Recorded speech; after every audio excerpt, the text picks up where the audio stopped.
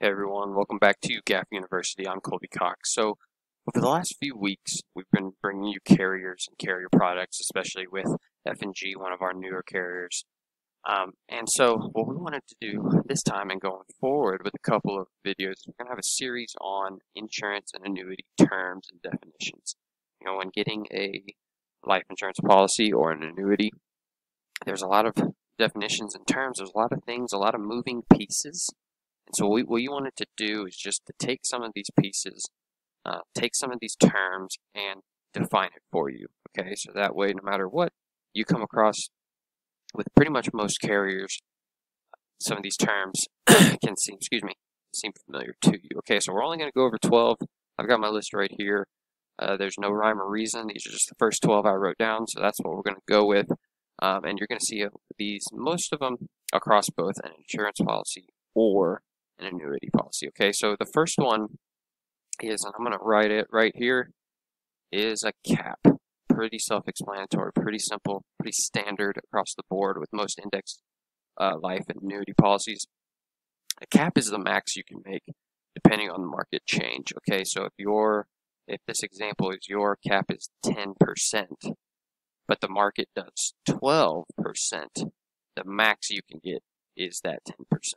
Okay, because that's your cap. Let's just say your cap is, just keep it at 10, but the market does 5, then you get 5, because you only get what the market does up to whatever your cap is. Okay, so that's all it is. A cap is that max amount that you can earn for that strategy. Okay, the next one is another very common one. It's called, I'm going to abbreviate it. It's called a participation rate. So I'm just going to put par rate. Otherwise, you're going to see terrible handwriting trying to write on this. A par rate, a participation rate. This is a rate where how much do you participate or partake in the market change growth. Okay, so let's just say your par rate is 50%. Okay, which means that if the market does 100, you get 50 because you partake in 50% of that market change. Now, if your par rate is 140 and the market does 10, you get 14. I know this market 100. Man, if the market did 100%, you're living in a very good day. But again, you participate right here at the 140%. Whatever the market does, you're going to get 140% of it, which is why if the market does 10, you get 14. If the market did 100, you get 140. Okay, so pars can be below 100%, above 100%. A lot of strategies will have both a par and a cap. I mean, let's just say your cap is 5, but your participation rate's 140, and the market does 10. You could have gotten 14%, but because your cap is 5, that's the most you can get. So meaning if the market did 1, you get 1.4 because your cap is 5 and you get that 40% par. So again, that's what it is. What do you partake in? What do you participate in that market change? Okay. The next couple are different strategies that you'll see. Now, it doesn't really matter what index they're part of, S&P, NASDAQ, Barclays, it doesn't really matter.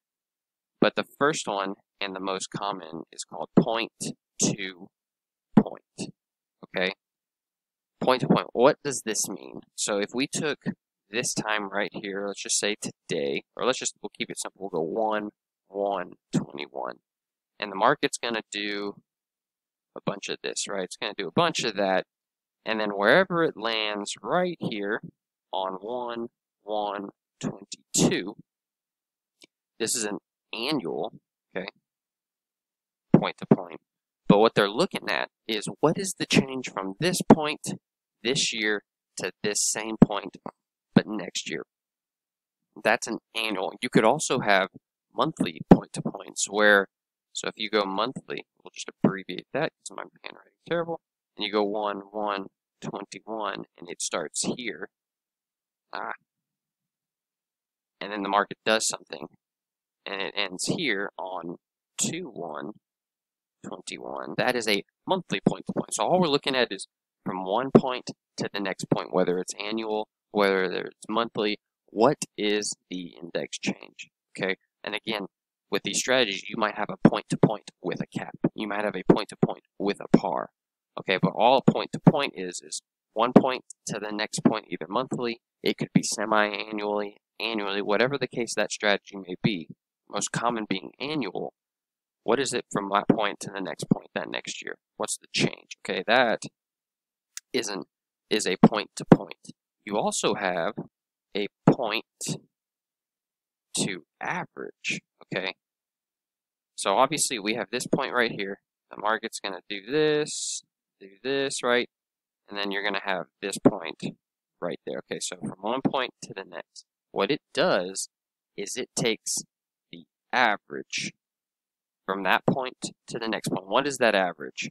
And then what you get credited is whatever it started at, right? Whatever it started at to the average. Okay, so remember, point to point was from 1 point this year to 1 point that same point next year. Point to average is 1 point today to the average for that year. Okay, now I haven't seen a lot of this lately. There were a couple carriers and a couple policies that had this, but lately on the newest products, I haven't seen much point to average. A lot of point to point, a lot of monthly, but not so much point to average. Okay, another, I'll erase that. Another type of strategy you might see is called a declared rate or a specified rate. Okay. The way this works is your specified rate might be 5%, or okay, let's just say it's 5.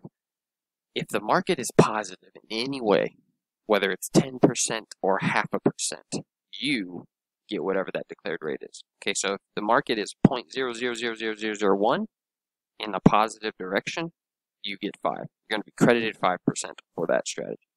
Okay, that's what a declared or a specified rate is.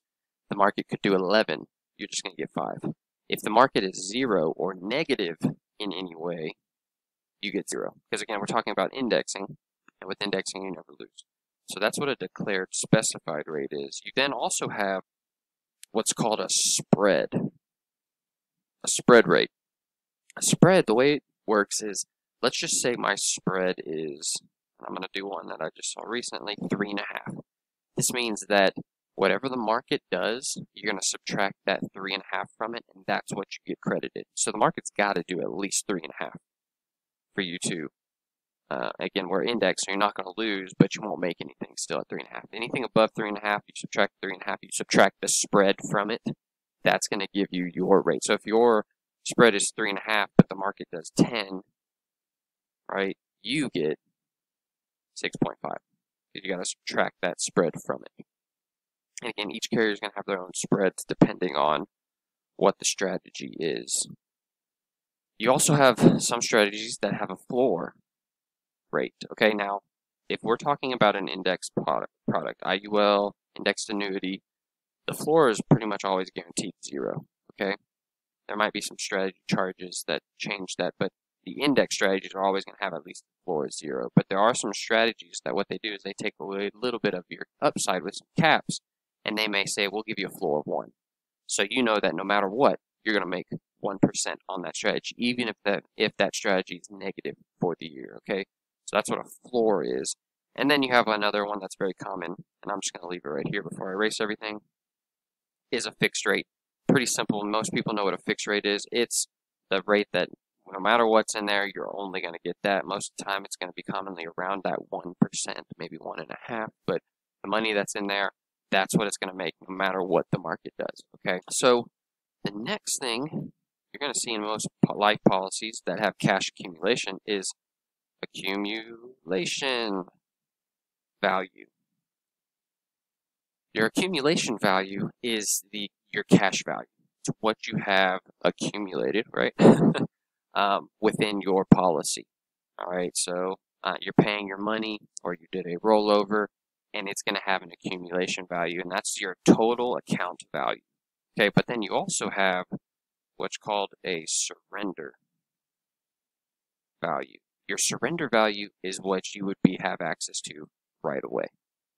if you took everything out. Okay, so all life policies and annuity contracts have surrenders. Okay, so let's just say I have 100K in accumulation value, but my surrender charge is 2,000. That means my surrender value would be 98,000.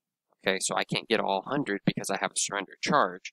So my surrender value is whatever my accumulation is minus my surrender charge. Okay, so now be careful with that accumulation and surrender. They're not always the same, especially in the beginning years. Okay, if you've got a 10-year surrender, accumulation and surrender won't be the same for the first 10 years. If you've got a 7-year surrender, accumulation and surrender won't be the same. Okay, so make sure you're aware of that. Erase here. Last two things, and you're going to see these in life policies only, are death benefit options. Now, annuities do have death benefits, so I'm not saying that, but we're talking about death benefit options. There's 3 of them, and well, let's just say that there's 2 most common, and then there's a third that some carriers use. All right, so you have death benefit option A, B, and C. What is A? This is a level policy. This is where, okay, if I sign up for $500,000 of death benefit, okay, it's always going to be $500,000. It's not going to change even though I'm putting money into it, especially if it's a cash value policy. That's a level policy where my death benefit never changes.